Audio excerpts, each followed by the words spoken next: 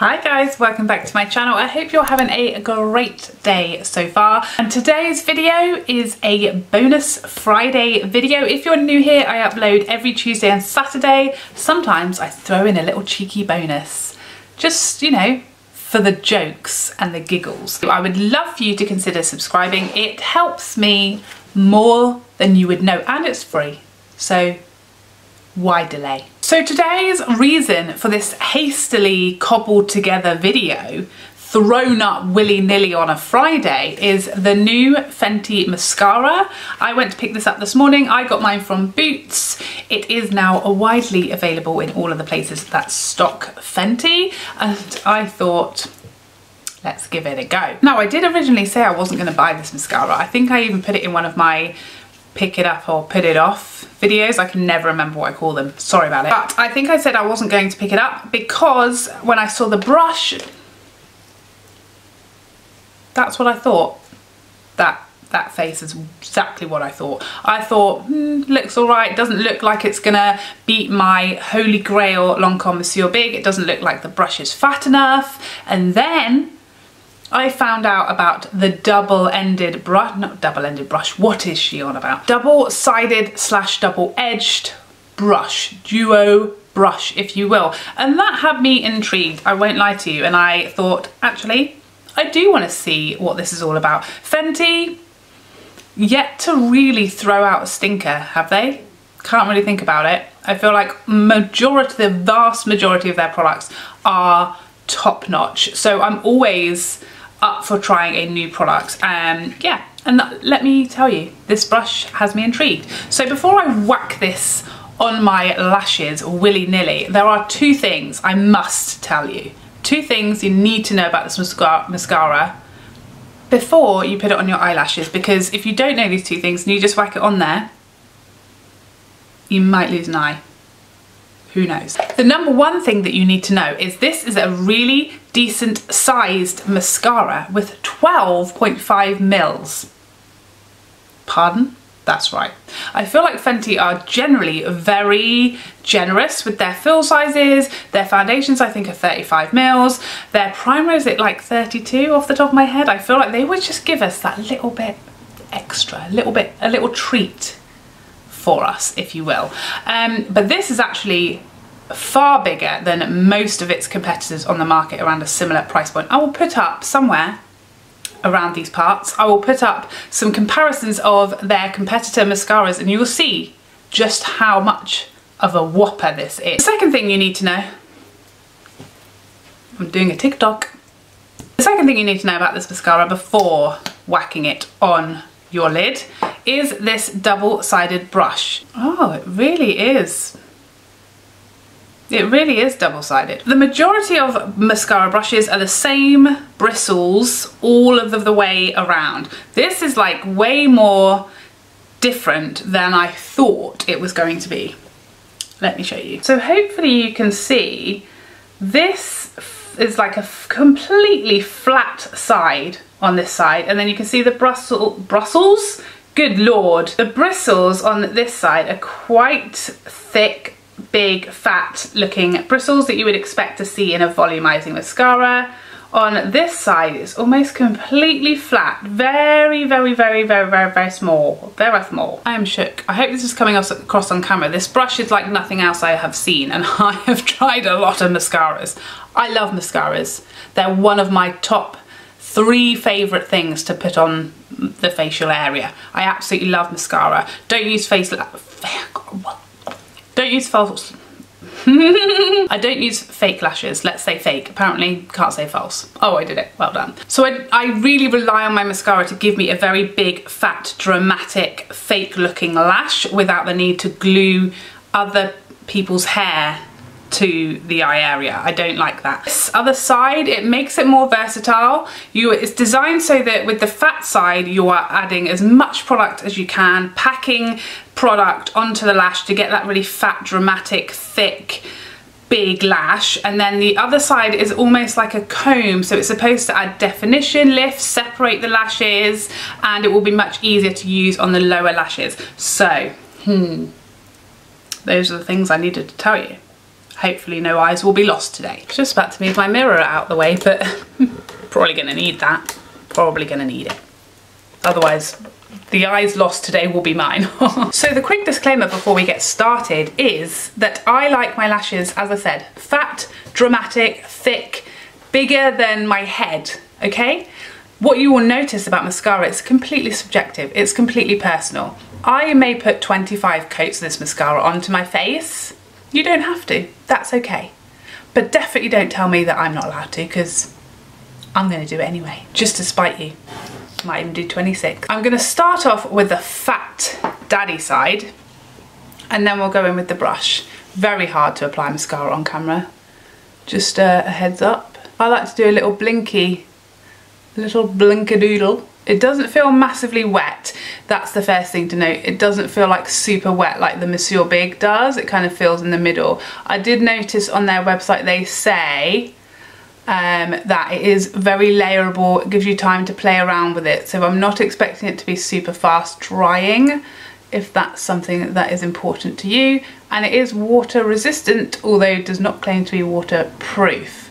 So, you know, don't go swimming and expect it to be intact, but you could probably have a little tear or a drizzle of rain and you'll probably be okay. Okay, so that's just like the initial coat, just using the fat side. No issues, everything is going on nicely. I'm now gonna do the top down, as I always do. So I always go up and then down with my mascara brush. As usual, I'm getting it all over my eyelid. It's very hard to apply mascara on camera and not be really messy, so you just have to try your best to ignore that. You know, usually when you do mascara, you look down into your mirror so that your lashes are away from your lid, but it's kind of hard to do that and still be visible to you guys. Okay, so here is one initial coat, and I'm just really using the fat side at the moment. What do you think? Not mega dramatic with one coat, I will say, but also not like it's doing nothing. At the moment, it's still looking pretty natural, pretty fluffy in comparison to the other side. Definitely giving me some volume, a little bit of length, definitely lifting the lash, but I can still open my eye, you know? So I'm gonna go in now with the shorter bristles side, and they are really super short. Oh, okay. I really didn't think they were gonna do anything, but they definitely are sort of combing through the lash. Oh, okay, I can really feel the like short bristles gripping the lash, you know. I thought they're almost too short to actually be like making contact with my lashes. I don't think you're going to be able to use the short bristles like from the top down, because it's going to be very awkward to do that, because you're going to be holding the brush at this angle and you're going to touch your lid. So presumably that flat side is designed really just to give you a final sort of lift from the this side. What the underside? Who knows? It's definitely having an effect, this shorter side. I definitely feel like it's pulling the lashes up. It's almost like the bristly side is a brush and the short side is a comb. I definitely think that's made a decent difference as far as like lifting the lash. So I always prefer to just let the lashes sit for a second. If I'm doing my makeup and I'm not filming, I would now go and do something else, like put my lipstick on, do some bronzing, something like that. So giving it a second just to sit there before we go in with another coat. Otherwise you're just going to keep on basically displacing one coat. So we need to let it slightly dry, and then we can build on top of a fairly dried coat. But you know when it's time for your second coat, when if you sort of blink onto your finger, there's barely anything there. The lashes still feel very soft, I will say. So they don't feel really super hard and like frozen and crunchy like some people hate. No, I never pump, just literally put the wand back in and pull it back out, wiping the excess onto the tube. And we're gonna go for coat number 2. We're gonna do it. I hope you're ready. Here for me is when you really see what a mascara is made of. Coat number 2 exposes you. I'm just gonna try this little point to get these little outer babies. Yeah, pretty effective, I will say. And now let's go in with that short side again to lift. They're definitely staying very separated, you know. I mean, it's going to be total personal preference as to whether that's a good thing or a bad thing, because obviously mascaras like Mercier Big rely on sort of sticking lashes together in order to get that crazy volume, whereas this is encouraging the lashes to stay apart, so you have lots more lashes but they aren't as sort of thick and heavy as Mercier Big, which for lots of people will be a definite positive. Okay, so here is the second decent full coat of this mascara, and I feel impressed. I feel impressed. It's very different to any other mascara I can think of to compare it to. It's not got the really thick volume that Mercier Big has from sticking your lashes together, but it's giving me serious volume without doing that, which is impressive. It's keeping way more lashes than Mercier Big. It does, you know, group lashes together, and that's how you get a very, very thick lash. This has got, like, I feel like I've held on to all of my lashes, you know, but they're still looking really, really thick, which gives you a much softer, fluttery, more natural shape to your lash. And I feel like it's also very easy to get all the way to the outer corner and all the way to inner corner of your eye with that brush. And also, given that I'm filming, it's really not making a huge mess on my lid either, so that's just an indicator that the brush is a very good size, not too fat, not too big, that it's hard to avoid making contact with your skin. So far I'm really impressed. It looks totally different to any other mascara I've used, very different to Mercier Big for the volume difference. Yeah, interesting. So what we're now going to do, I'm going to do some lower lashes, and then for the crazy people like me that are out there, because I know there are some, we're going to do a third coat. That's right. So I'm going to go in with the large side on these bottom lashes.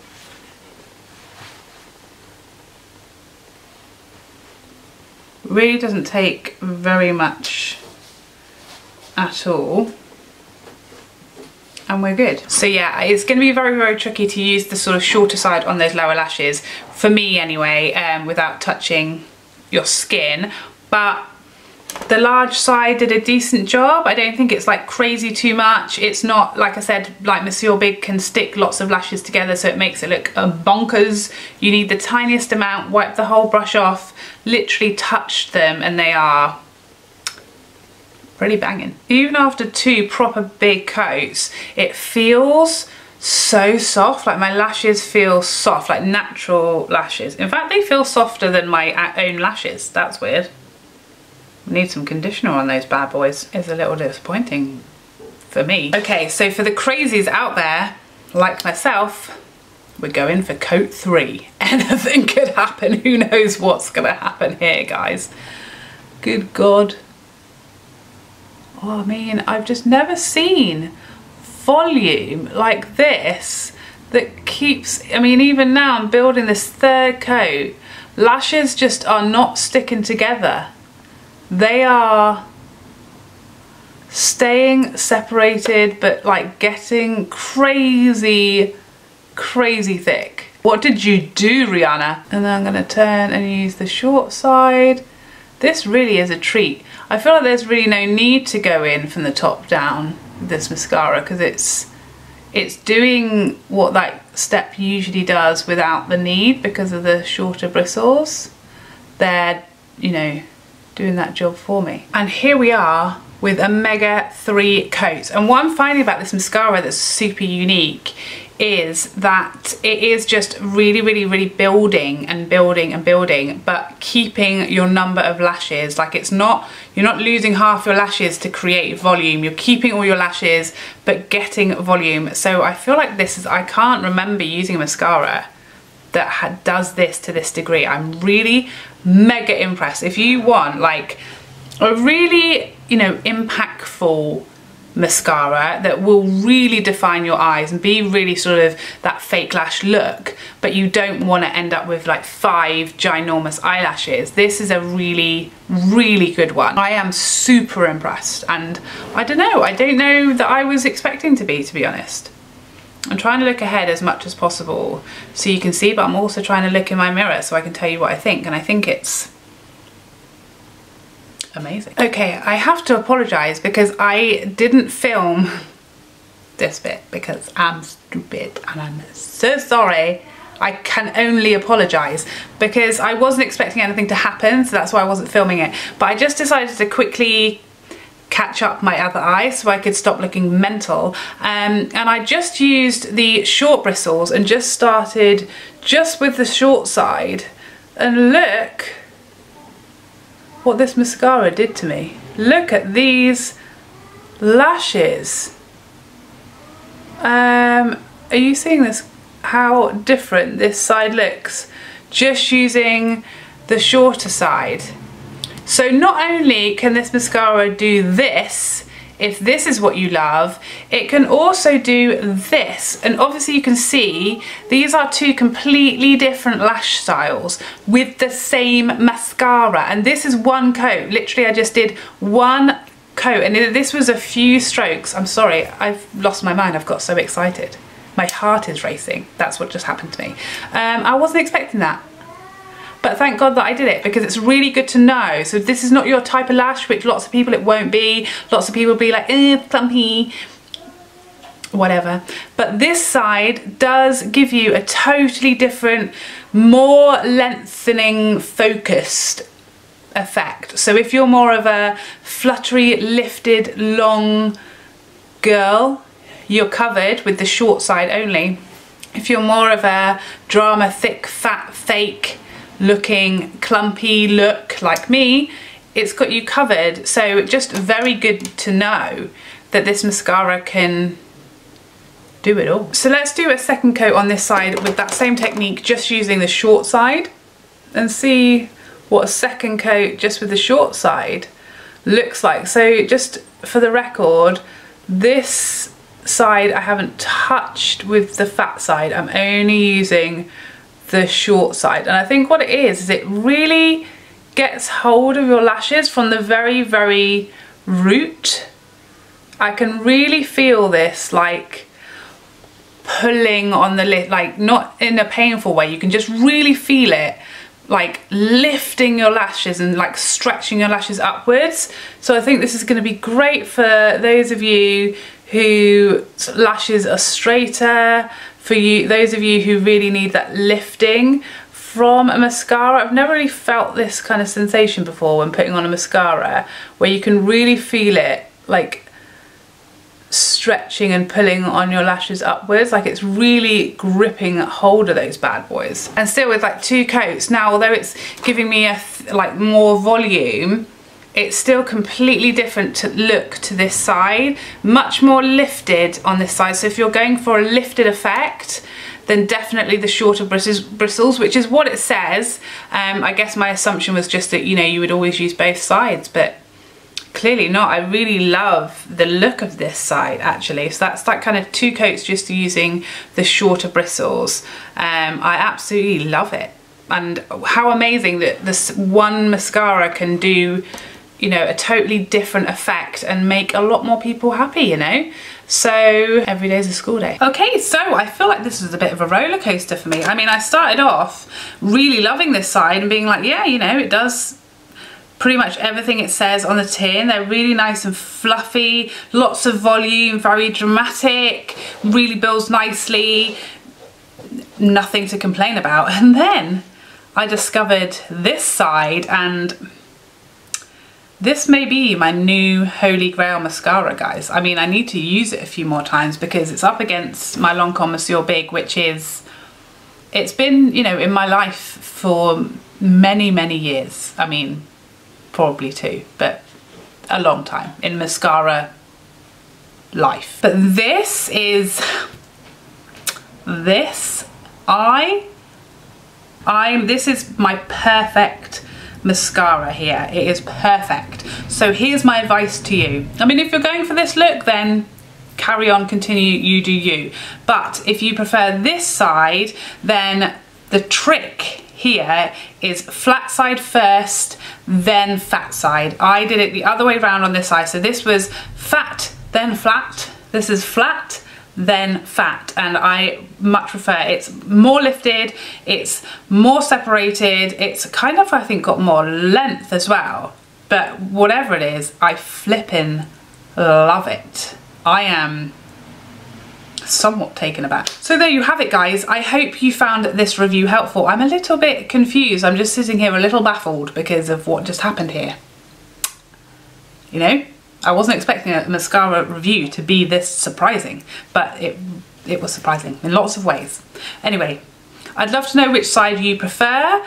I'd love to know what you think of this mascara if you've tried it. As always, I shall pin a comment in the comment section, obviously. I mean, where else would it be? I shall pin a comment telling you if any crumbling happened, if any smudging or transfer throughout the day happened, as well as how it was to take off. But I will say that given how fluffy and soft my lashes feel, that will generally translate into a pretty easy to remove mascara. When it's difficult to remove is either those waterproof mascaras that are like really on there, or the mascaras that make your lashes feel very hard because they are basically glued on. And this doesn't feel like that. These lashes, like I said, feel softer than my real life lashes. So I'm expecting it to be pretty easy to remove, but I will report back on all of the tea in a pinned comment down below. So if there's anything else that you want to know about this mascara, ask me, because I reply to my comments, believe it or not. I hope you found this video helpful and I would love to see you in the next one. Otherwise, take care for now. Bye bye bye bye bye bye bye.